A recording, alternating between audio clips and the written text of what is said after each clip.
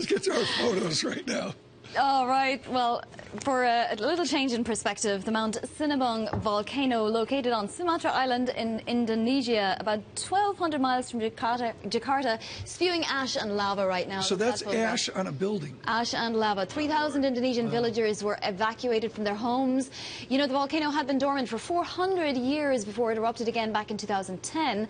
Sinabung is one of 129 active volcanoes in Indonesia, which sits, of course, on the Pacific Ring of Fire, a belt of seismic activity. Wow. A lot this year. Those pictures are pretty phenomenal. Okay, number 2. In Auckland, New Zealand, the Titan arum, another word for it, the giant corpse flower, has bloomed for the second time, if bloom is the right word. The first was in 2013. You might have guessed why it's called a corpse flower, because it smells like rotting flesh when it blooms. The flower often goes to be more than 9.5 feet tall and lives for no longer than 48 to 72 hours. That is great photo, beautiful photo. Get your whiff quickly and... It's huge. Forget about it. Yeah, 9.5 feet.